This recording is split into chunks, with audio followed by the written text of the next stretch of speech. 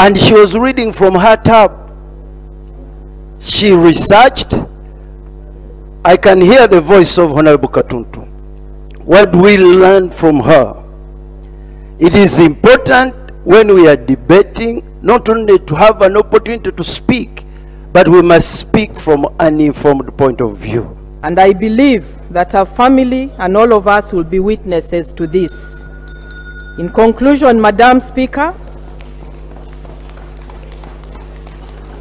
Imat Cecilia was a great ally to the health sector in all aspects, whether it was drug availability, equipment, human resources, infrastructure, or otherwise. A political party or to a particular tribe.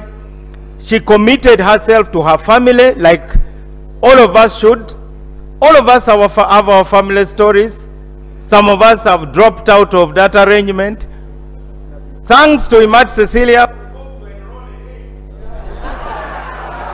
Spoke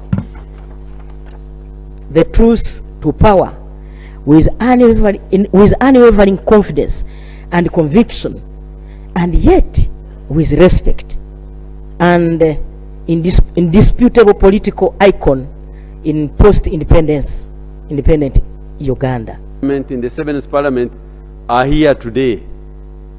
It sends a message who she was, and it should send a message to all of us that when we are dead, what will they speak about us?